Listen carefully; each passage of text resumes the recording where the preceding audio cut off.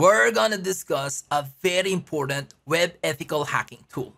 Probably one of the most important tools because it's not only for vulnerability scanning, where you gather targets information, but the processes and the tool used are also for hunting bugs and vulnerabilities.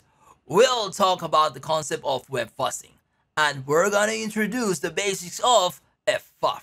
It's not one of those available tools in Kali Linux by default, but it's fast and it's free, and you can also install it easily. For those who are new to this channel, welcome. I am your host, name is Dean Armada, and I'm the internet.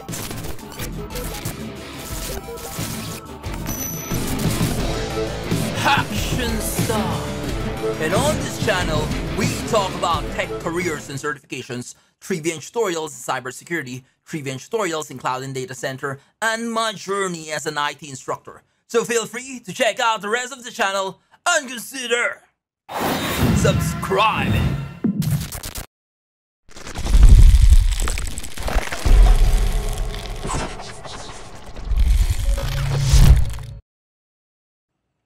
First step to successfully find web bugs and vulnerabilities is to gather information. Good news, fuzzing is a way not only to gather information but also a way to hunt for bugs and vulnerabilities. So what is web fuzzing? It's a process of sending wide range of invalid input to an application in HTTP request field. Basically, this tool allows us to expose web vulnerabilities by injecting attacks such as XSS, SQLI, authentication bypass, and many others. It's also a tool used in finding resources such as servlets, scripts, and many more. And it's also used for brute force attack. Can it replace tools such as Dear Search and Dear Buster? Yes. You can also use fuzzing tools to look for Idor. In short, using web fuzzing tools is one of the easiest way to find various web bugs and vulnerabilities. Ffuf is one of the most common web fuzzing tools in finding and exploiting web application vulnerabilities. It's not installed in Kali Linux by default, but most Linux tools are easy to install anyway. It's available also in Windows and Mac OS. Ffuf is written in Go and is only available in CLI, but it's faster than most fuzzing tools, including wfuzz. Here is our web ethical hacking topology, and we have two nodes, the attacker and the target web server, which is the PHP Auction site. Our goal is to run Idor scans via web fuzzing. So what is Idor? It's also known as the insecure direct object references, and this is when an application grants access and control to resources based on users' requests with no validation. To know more about Idor, there is a dedicated video, so kindly check the link in the description below. First thing that we will do is we want to gather Idor information, such as URL, parameter names, etc. Then we will run web fuzzing using Ffuf tool. We'll execute an attack using the URL parameters and other information we collected. The end result, we should be able to successfully find Idor vulnerabilities using Ffuf. I'm here in our Kali Linux, and let's test first Idor.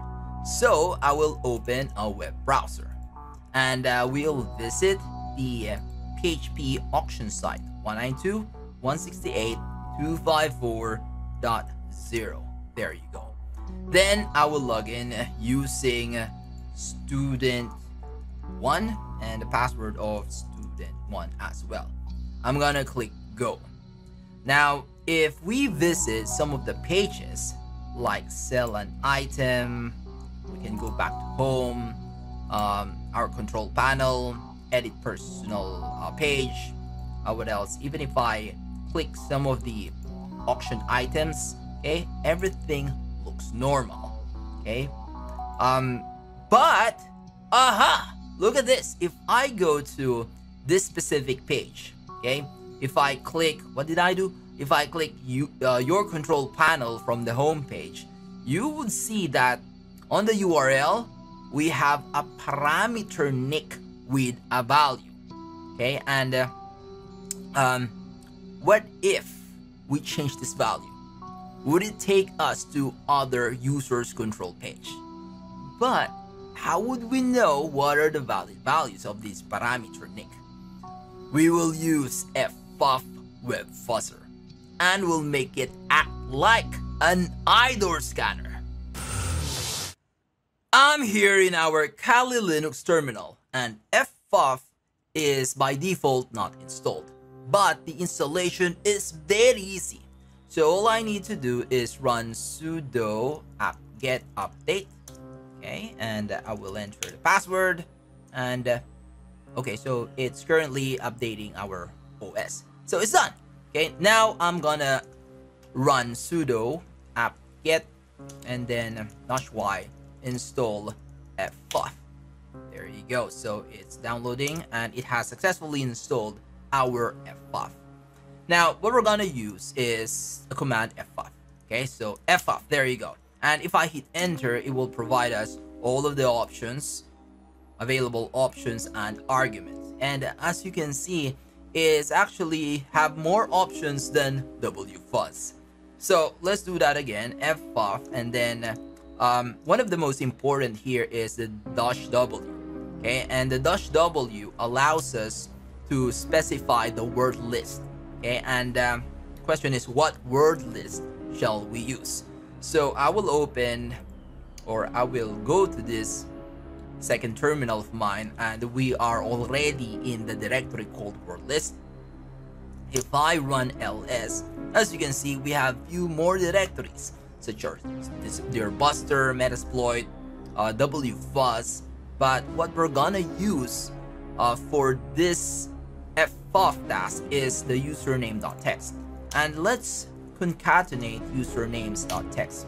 This is just a list of commonly used usernames such as admin, student, root, testing, user, support, MySQL, operator, tech, etc. And we also have some of the common names such as Joe, Bob, Sean, Robert, Paul, Oscar, and many others. So what I'm gonna do is I will just copy this and I will just paste. So I'm gonna paste, there you go, and I will just simply add the file usernames.txt. Okay, next is I need to also specify our target URL, okay, which is HTTP. Oh, by the way, I use .shu to specify the target URL, and the target URL would be 192.168.254.70. So this is basically the HTTP auction website plus the PHP file, or the PHP page user underscore menu.php, and we will also add the parameter that we saw, which is nick. Okay, and all right, so this is the word list, this is the target URL, and we will be using this word list, okay, which is inside are the payload and usernames. We're gonna use those data, okay, to this parameter, which is nick. And to do this, we need to add fuzz. Okay, so using all of those data is what we really call fuzz. And this fuzz here, this one, will replace by all of the usernames from the word list specified. So shall we run our Ffuf command? Okay, so I'm gonna hit enter. There you go. So as you can see, we have some of the default values such as HTTP method, the URL is not default, this is what we specified, same with the word list. So the threads, timeout, the match, HTTP status, these are all defaults. And we are actually done. So it only took us few seconds to finish the fuzzing. And what do we have here? So what we see here is for every word for every usernames in our word list, from Joe, Harry, Ubuntu, Testing, User, Juan, Tom, MySQL, Info, Stephen, Leo. So all of these have the same status. As you can see, all of the samples have a status of 302, which is redirect. So something is wrong here. Back here in our PHP Auction site, and as you can see, we are here in Users Control Panel. If I hit refresh, there is no redirect. And what I'm gonna do next is I will just copy this URL link, and if I go to other page such as help, paste, there is no redirect. And if I click home and click again your control panel, we are able to access this URL. Again, user_menu.php. So what really happened is we run this URL unauthenticated using Ffuf, and here is the equivalent. So I will log out, and I will paste the actual URL link. So I'm gonna hit enter, and as you can see, we got redirected. So meaning we will only be able to go to the user menu page if a user is logged in and with created session. So what we want is to be authenticated or have an active session when running Ffuf. So how do we do it? Through the use of cookie. So how do we do it? Okay, how do we get the cookie? Well, there are many ways. Using Burp Suite is one of the options, but the simplest way is through the web browser. Okay, so here how simple it is to get the HTTP request information, including the HTTP cookies. So right click the page of your web browser and select inspect element. Okay, there you go. And from here, click network. So we're not getting anything, so we have to reload the page. So from here, you will be able to see some of the HTTP request, response, and headers. But what we're gonna do first is we need to log in. So student one. I'm gonna click submit, and all right. So let's do that again. Inspect element, click network. Okay, and if I hit reload, okay, we are now in the user menu page, and look, and even if I go to any pages, we'll able to get the cookie. So here's the name, and it starts with 2452, ends with 3348. It's the same everywhere you go, or at least almost every page you visit.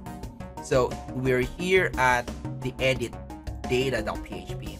So if we view the HTTP request headers, are we getting the same value? There you go. It starts with 2452, ends with 3348. And the name of our cookie is session. So what I'm gonna do is I will copy and paste this value, our cookie name session, with the value. Back in our terminal. So now we have session cookie values. Let's test again our Ffuf. And this time we'll add option -p. And this allows us to also add our cookie name and the cookie value. So I will paste the cookie name value inside the quotes or double quotes. There you go. Okay, so we need to remove the cookie colon. It should be only the cookie name session and this value. Okay, so let's verify, and this should be good. This is the URL, user_menu. We have the fuzz word here, -p, and these are the cookie values, the name and the actual cookie value. So I'm gonna hit enter now. And look at that.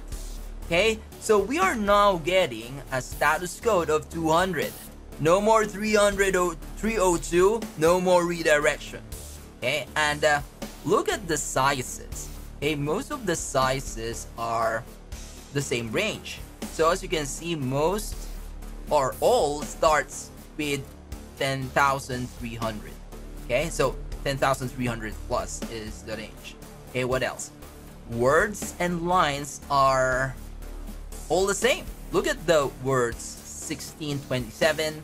The lines are also 460, except for one user. And where is that? Look at this. Okay, so there is one user here with different number of size. Okay, it's much greater. What else? Look at the lines and the number of words. Okay, it's larger than the rest. So this means this user is a valid user. Okay, and what I'm gonna do is I'll just copy testing. I can actually do the manual type, but let's just copy and let's test.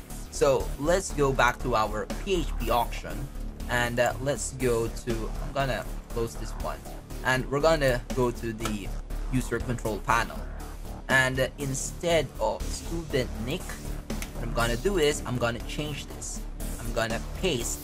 Okay, and look at that. By changing the value of the parameter nick with a valid user testing, with the name of testing, we're able to see this specific user details, including sensitive information such as credit card number.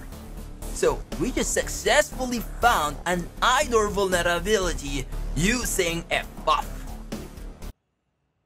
WebFuzzer is one of the most important web ethical hacking tool that you must be familiar with for you to be a skillful web security practitioner or an bug bounty hunter. So this is just the basics of Ffuf. We will also talk about advanced topics like how to automate other tools and scripts based on the Ffuf output in other videos. And we'll also discuss and demonstrate more fuzzing techniques using WFuzz and Burp Suite Intruder.